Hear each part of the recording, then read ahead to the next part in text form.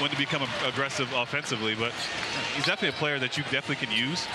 And here he is attacking the basket, but missing. Did you see that? Still talking. Luka just told him no way on the post up. And then he got blown by Luka. Oh, that's 3 on him, too. Yep. Luka is checking his left knee. Now he's talking to the coach. Luka.